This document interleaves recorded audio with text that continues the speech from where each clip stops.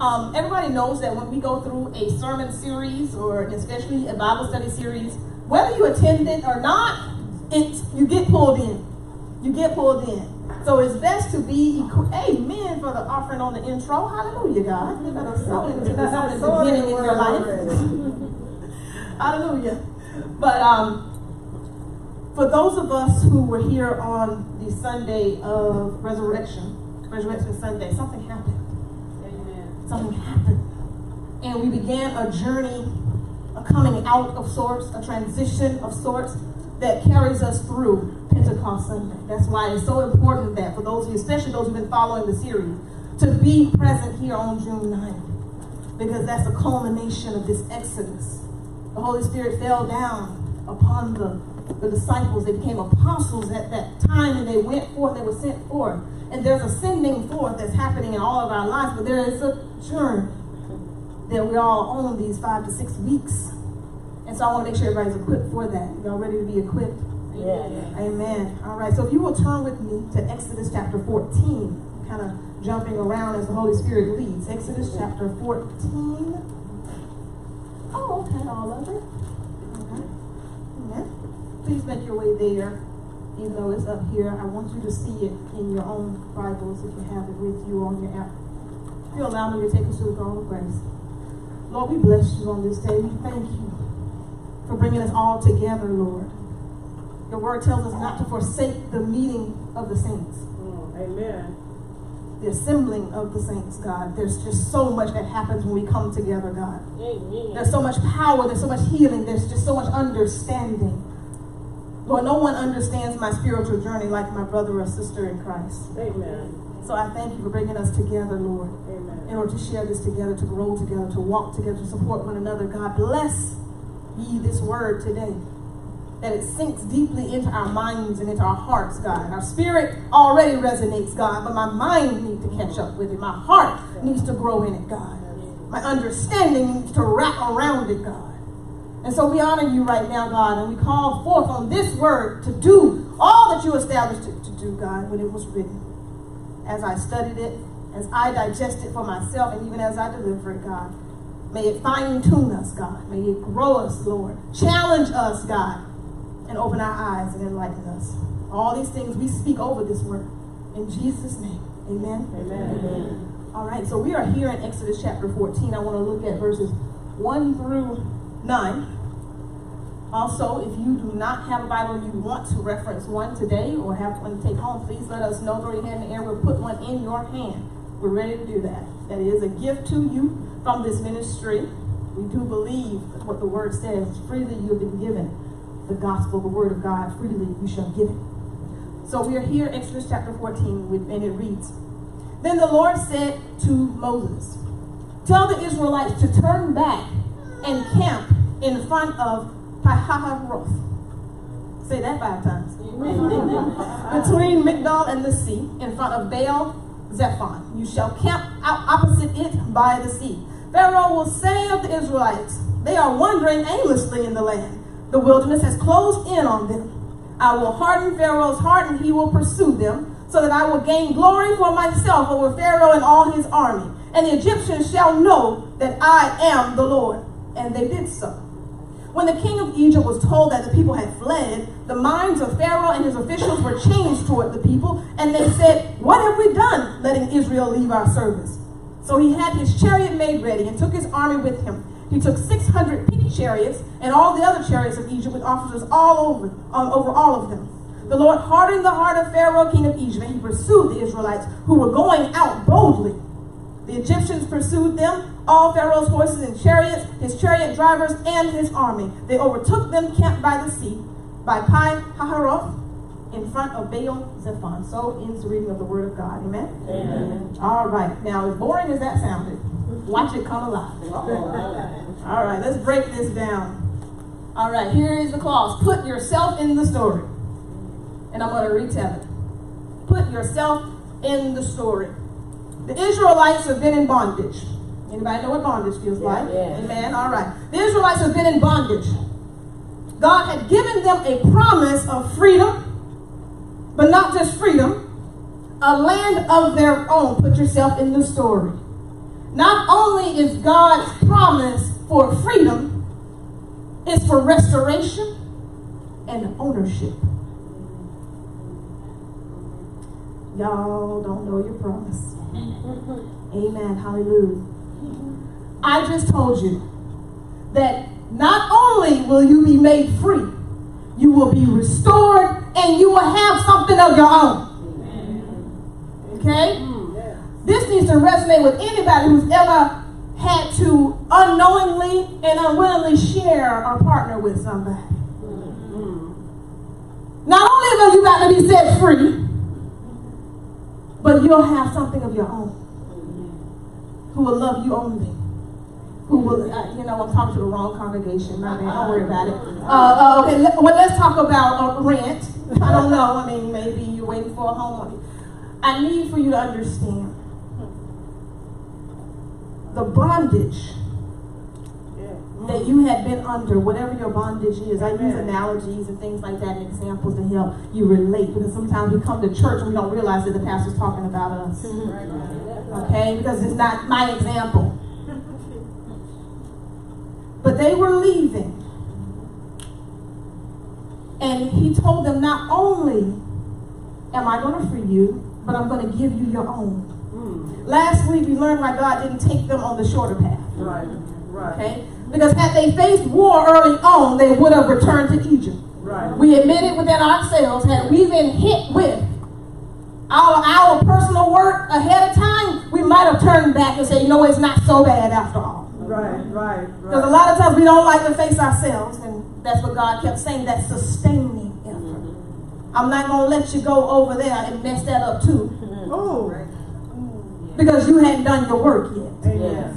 So because I know that instead of doing the work early on, you were going to turn backwards, back to Egypt, I took you the longer route. Amen. Okay.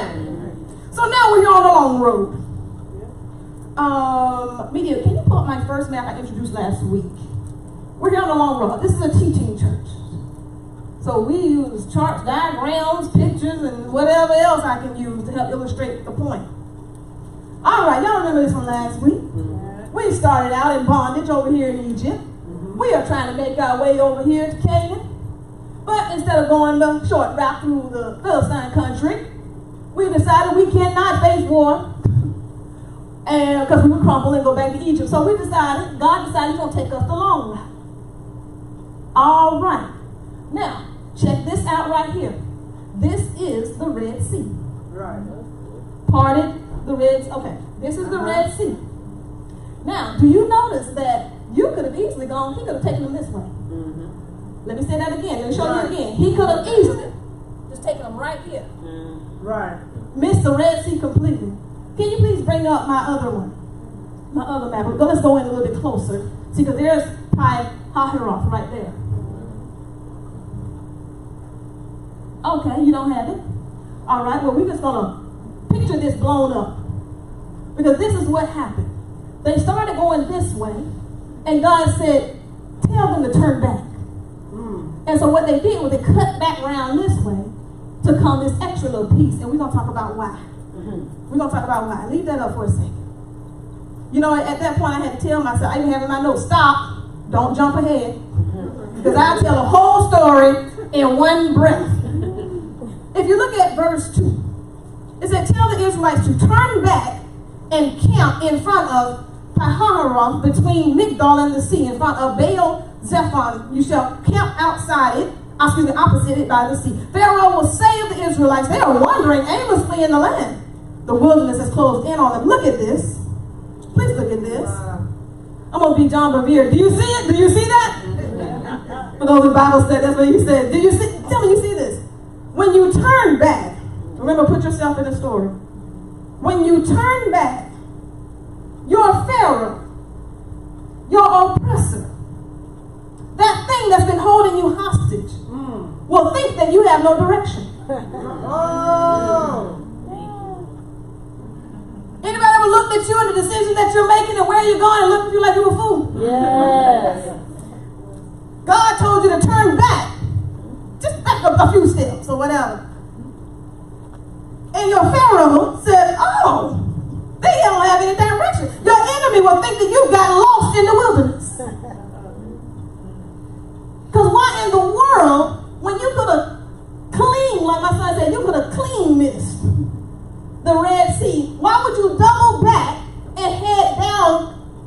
into trouble? Why does it look like you're going backwards? And so the people that are watching you, your oppressors, the one that held you down in the first place, said, oh, she don't know what she's doing. He has no idea where he's going. He's out in the wilderness, done lost his way, has no idea. And they just wait. So in verse 1 it says, I will harden Pharaoh's heart and he will pursue them. Understand, God was in control and is in control from the very start. He's the one that set the strategy. He said, go there, and this is what Pharaoh's going to say. Anybody ever gotten a preview from God? He told you to do some food. And then he turned around and said, and they're going to say you're crazy. Yeah.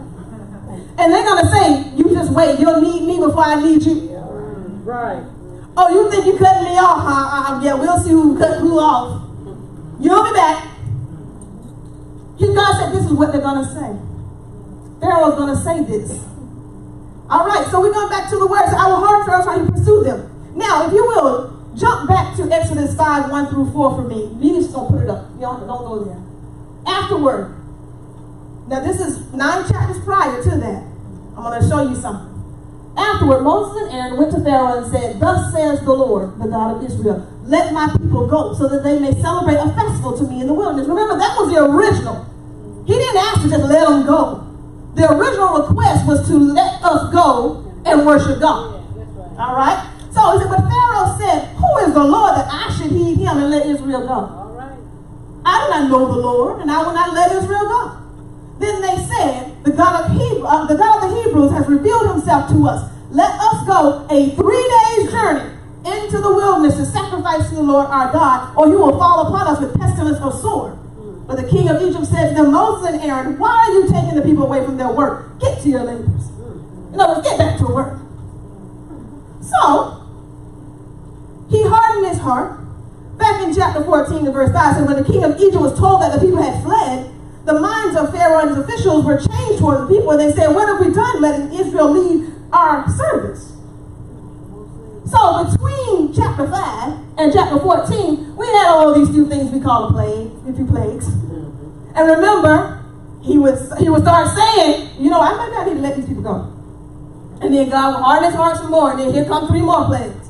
And then he would say, you know, I might need to let these people go. Just tell them to go. And then God would harden his heart, and here comes some more plagues. So in order to warn Pharaoh down until finally he was like, just go. Just go. Go worship your God. Go do a little festival. Do whatever. Just go. See, but here's what happened. They only supposed to have been gone for 3 days. A 3 days journey into the wilderness, then turn around and come back. Pharaoh looked up and said, they aren't back yet. They're not back yet. All the while, God knew it was the rescue plan.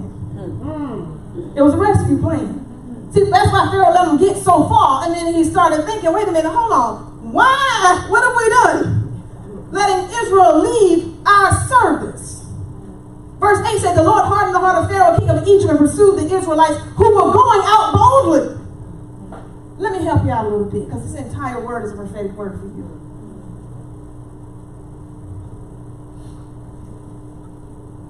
The people that the situations that the companies that the organizations that God has given you a window to leave,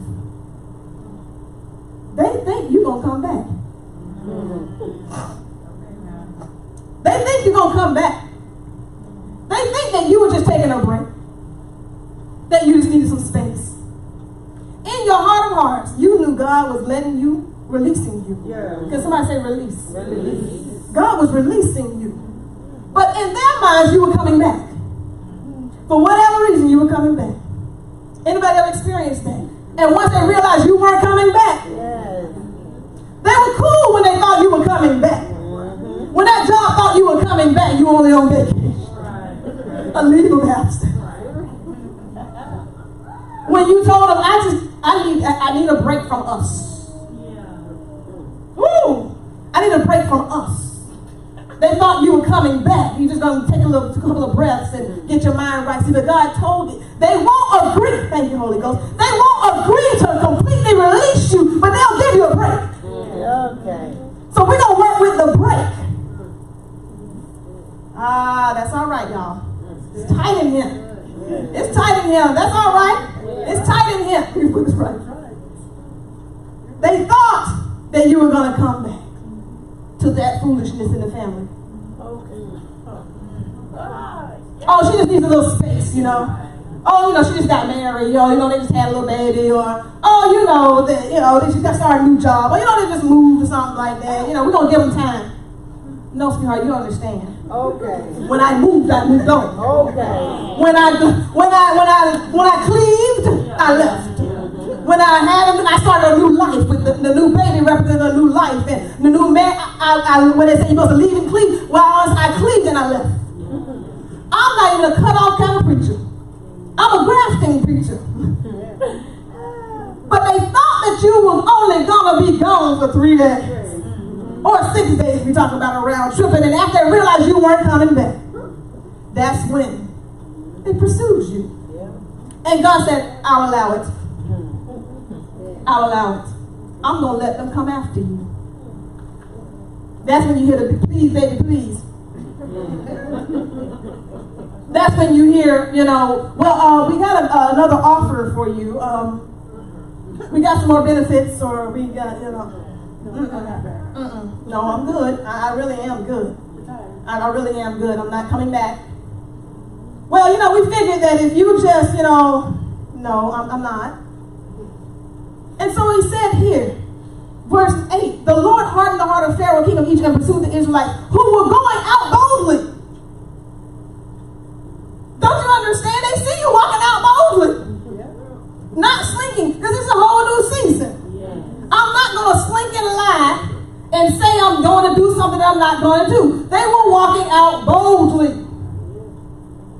And all of a sudden, when they realized, they let you walk out, they let you put on a show, let you do all of that, because they still thought you were coming back.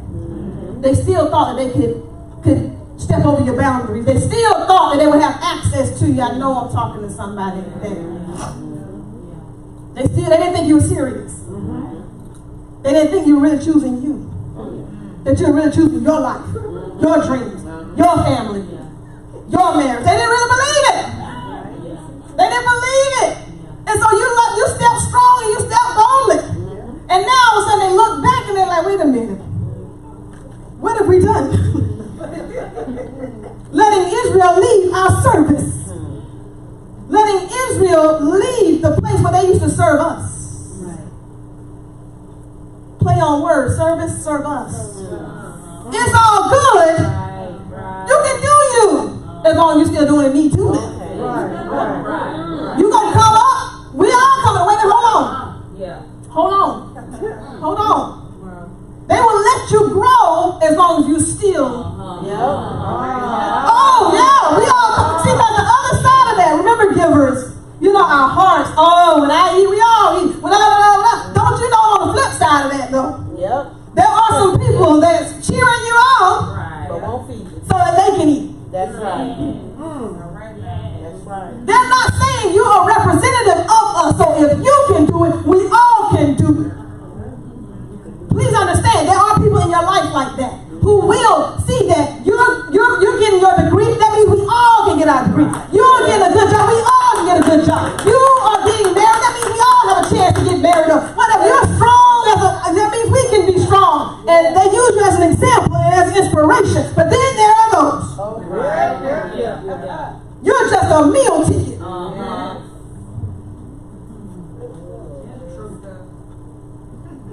You get married, they see that as a stable force in their life. Oh, we married well.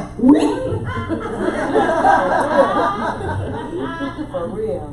Y'all think I'm joking? There are some people who are happy for you because they now see just how wonderful y'all are, and there will always be somebody to borrow from, a house to stay at, somebody always gonna keep their kid. They're not admiring you, sweetheart. They figuring you into their budget. They figuring you into their children. If something happened to me, they can at least go stay with them. You don't want to realize you're somebody godparents just because you got a good marriage. Real talk. There is somebody that is planning to leave their kids with you. If something happens and you haven't signed a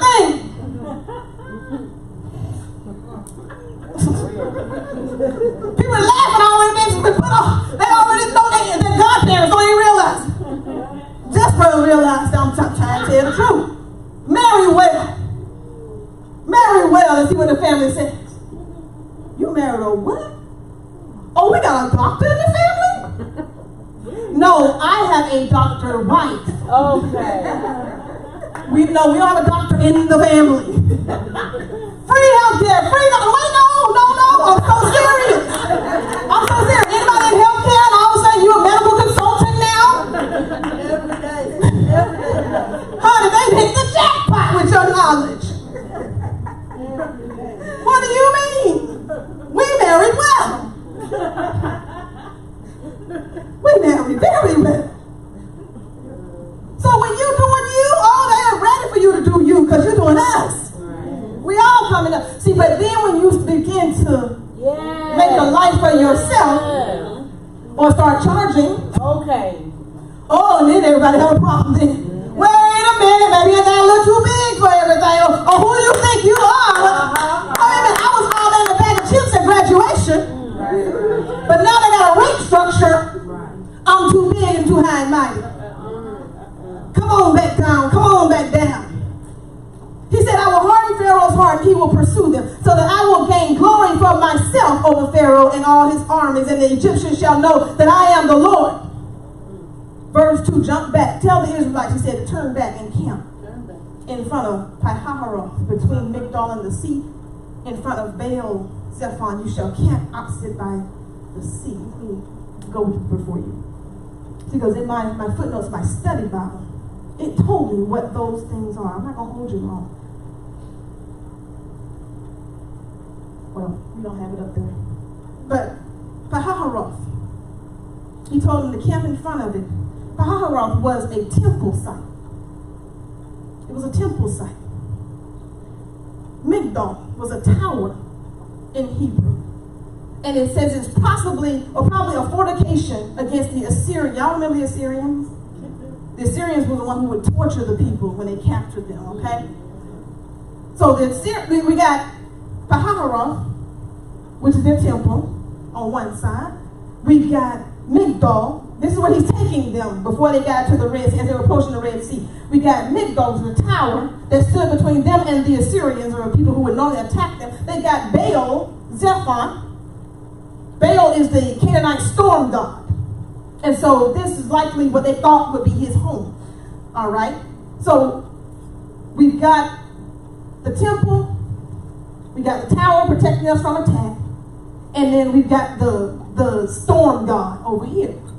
So when he told them to turn back, when he told them to backtrack, that's where he took them. I'm talking to somebody right now. Because when you turn around and you look and you see, wait a minute, hold on, I was doing good. I was doing good. Easter was amazing. I felt free. We've been riding this wave of favor and life and love. But how in the world did I get to this place? Because God told me to turn back and go back. And I didn't quite understand. I thought maybe I was going back for somebody. Or maybe I was just slowing down for a minute. Or maybe I was just waiting on the next instruction. But when I look up, I'm surrounded by some things that I didn't plan for. Okay. Hallelujah, God. Didn't plan for this. Here's the word from the Lord. Look around you. Look around you. I don't need to lose you right now. Look around you. You have a temple on one side representing your worship. My note takers, this is for you. You're going to want to remember this. You have a temple on one side representing your worship. You have a tower on the other side protecting you from attack. You have the illusion of trouble on the other side. Yes. Let me say that again. Because he took them back, he doubled back, he told them exactly where to camp. He told them to camp there. That's where Pharaoh's going to find you. A temple on one side, representing your worship. We got a tower keeping off your attackers, but your attackers on the other side. And then we've got the illusion of a storm in the storm god, and where he lives on this side. Okay? What your enemy sees is that on this side, you seem to be broken, and all you're doing is crying out to God. All you're doing is crying out to God. You look weak. You look broken. God, please help me. You're worshiping God. That's all you got to do. Like if I don't have anything else, anybody else, I need you, God. I need you, God. And so Pharaoh's looking like, that wilderness getting a little much for me. You thought you were going to run from me. Now look at you. You're on your knees. You're begging God to help you. You got the temple over here. And then what the enemy sees is that people coming at you, attacking you. This is what the Holy Ghost had me to give you today. Just this morning. Just this morning. I've been meditating on this word for some time, but just this morning. He said, tell them what, he told them, look around. You got the temple here. But what the enemy sees is that you got attacks coming at you. That's what he sees. And so, they're going to break at some point. Because at some point, those attackers going to come over that tower and go get them. So they're scared. They waiting for help. They want me back. They want my protection back. They want the security of my paycheck back. They want the protection that I bring into, even though I mistreated them, at least I protected them. They want it back. Because they got these attackers coming and they need somebody to protect them. They're scared. And then you got this over here. They see. They know that storm God, that Baal isn't real. That's not your God. It has no power over you. See, but what they see is the storm that they think is going to scare you. And so you are ripe for the pickings. You are ripe for the pickings. You're under attack. You're under attack. You got a storm brewing over here, or the power of a storm brewing over here, and you broken, worshiping God over here. That's what the enemy sees. Don't you think that the reason why they're coming at you, because they think that you're broken and they think that you're weak? Because they're looking at the situation that's surrounding you. But you need to see what's really surrounding you. You really need to see that there is a tower between you and your attacker. And he's a mighty strong tower. You need to remember that this is somebody else's troubles, not yours. That's somebody else's God, not yours. You can be a storm God, a cloud God, a rain God, or whatever you want to be God, but you're not my God, so you have no power over me. And you need to then begin to understand that your worship in your time of need does not equal weakness. Somebody will tell you that you must be weak because you crying out and all you're talking about is God and stuff like that. I'm talking about God because God is in control. I can be strong and cry out to my God. I can be weak and cry out to my God. My God doesn't judge my worship. It may look like, because I'm giving the glory and I'm crying at the altar, that I'm weak. See, but this is my strength. When I am weak, he is strong. But to the enemy, it looks like you crying picking. But he has no idea. I'm looking around and I see what's around me and I see what God is doing. I'm sitting here to remind you, don't get caught up in how it looks. I know it looks like you double back. And you're trying to figure out, is it a backslide? I don't understand what's around me. God said, hold on. Because it's just bait. It's just bait. It's just bait. He says, so I'm going to do it so that I can gain glory for myself over Pharaoh and all his army, and the Egyptians shall know that I am the Lord. It's just bait. Amen. Do you understand that if you can just be still for a minute and trust God, none of those things around you can hurt you. None of it is going to hurt you. But it's bait. Because somebody thinks that you're in a bad place. And you're prime pickings. And so it's going to lure them right on in. And I'm not a destruction pastor. I'm not. See, but I am God just eliminated it for me. There are some things that I don't fight. I don't have to fight it. I just tell God. And I follow how God. Have you ever had God filter out people for you? And you just kept your mouth closed? That's why I say I'm not one of those cut them off kind of pastors. All you have to do, because I believe in this. If I'm going in this direction, and I'm serious about this direction, everything that I do has to do with putting me in this direction. Anything. And I see it like this. Let's say if I've got somebody on my ankles and somebody holding me back. But if I'm determined they're going to fall off. You better believe it. I'm going to have to turn around and waste energy. You can't come with me. You need to leave me alone. As I keep walking in this direction, they will fall off. If I walk in truth, the liars will fall off.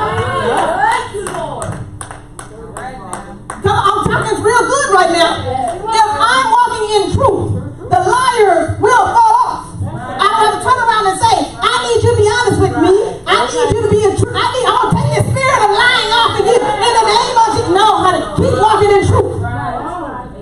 And the liars will fall off because they cannot exist unless they change. They cannot exist in the same space. I'm sorry. Put a liar in the midst of a whole bunch of people who tell the truth, they're honest and transparent. They start, well, how's everybody doing with child? I'm dealing with this, I'm dealing with this, I'm dealing with this. And then the one who's sitting up there like, I'm blessed and highly favored.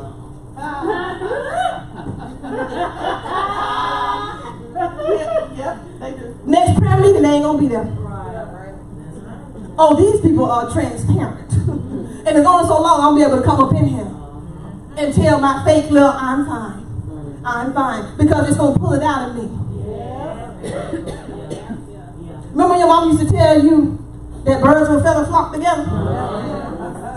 That works in good too. That works in good too.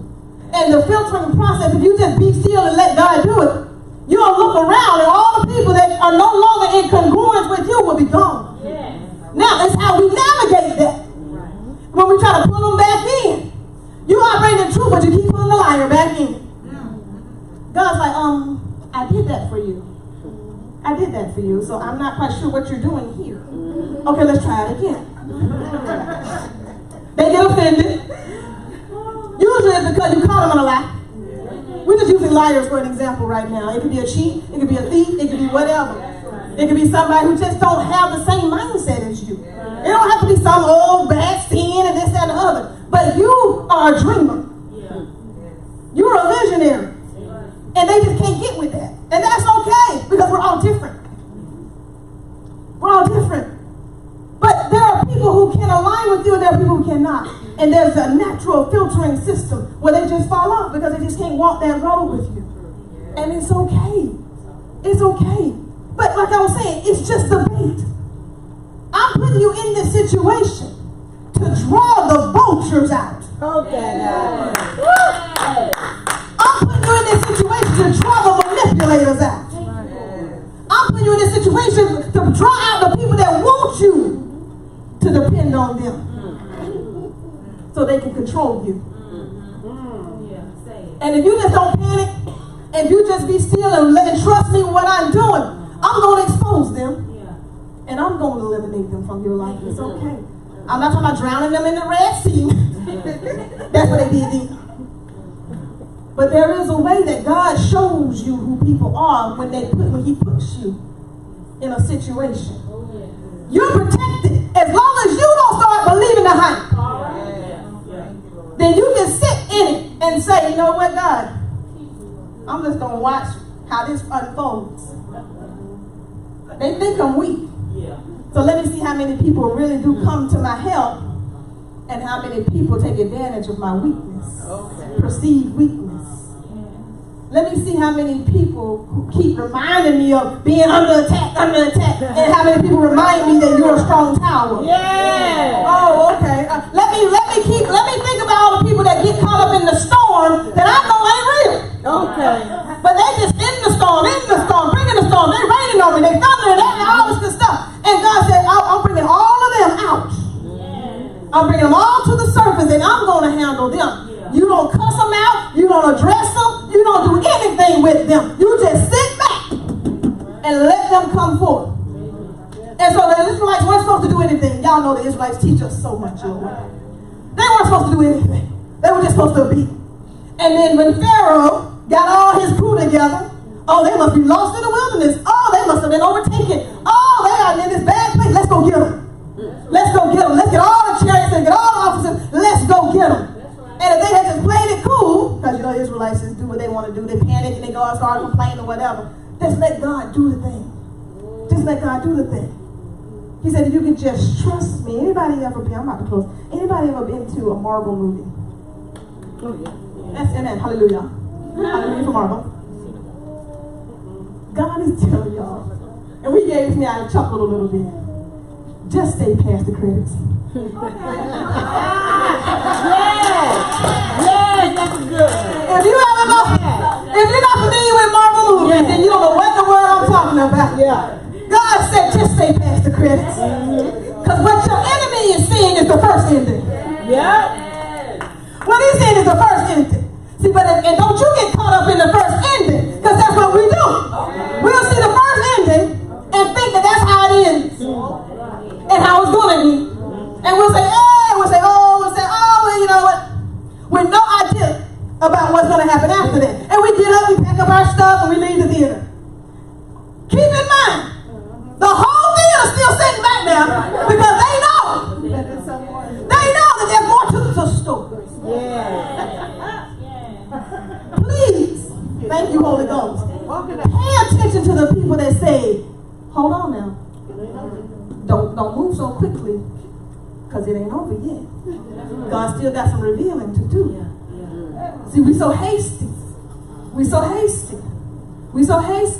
And you need to be able to determine when it's godly wisdom, okay, when it's fear. All right? There are times when you are supposed to move quickly with God. And there's some times you're supposed to wait and see what God is doing. So you need to pay attention when you get up and half the theater still sitting down. Because they obviously know something you don't know, see something you don't see. And it will behoove you to sit on back down and wait to see what the preview is going to be for the next scene, or to see how this is going to go. Because when you got up, it seemed like the enemy was winning. When you got up, it looked like the bad guy had overtaken them, and I gotta wait till the next movie to figure it out. Oh no, sir, because with Marvel, it might be 5 years, 10 years before the next movie comes. I'm talking to somebody right now. Y'all getting caught up in Marvel right now. I'm talking to you right now.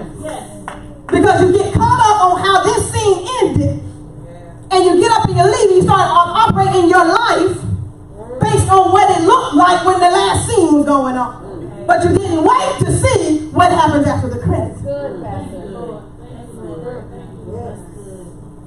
And you waiting until the next movie, and it could be 2 years, it could be 5 years, it could be 10 years fooling around. And you didn't even wait. You didn't wait to see if they really did change. At the end of some movies, the bad guy, they revealed after the credits that he was actually the good guy the whole time. That's right. They gave you a hint that, well, dang, all this time I'm thinking that's the villain. And that was the good guy. That's right. Oh, Lord. Oh, they're telling me, there's more to this story. It didn't just end. Yeah. But in the meantime, I need you to stay still until the next movie comes out. Hallelujah, God. Hallelujah. God is saying stay until after the credits. See, because when after the credits, he parted the Red Sea. That's all right. LB can be the only person clapping right now. Obviously, she's the only person that needs to have God open up the sea, the whole sea. Anybody in here can believe God for a miracle.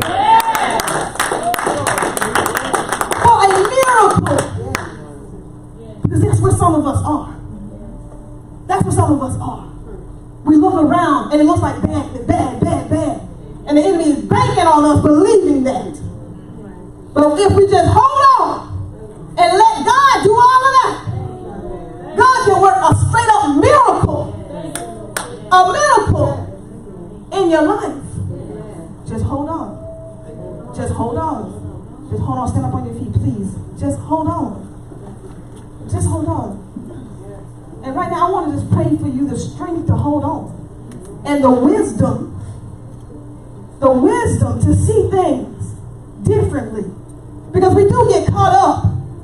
We do get caught up in the attacks that we think are coming when we lose sight of the fact that you're protected on all sides.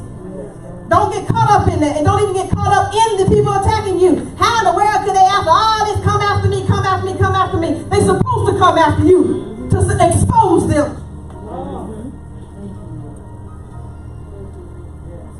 Thank you, Holy Ghost. There are some people that are coming after you.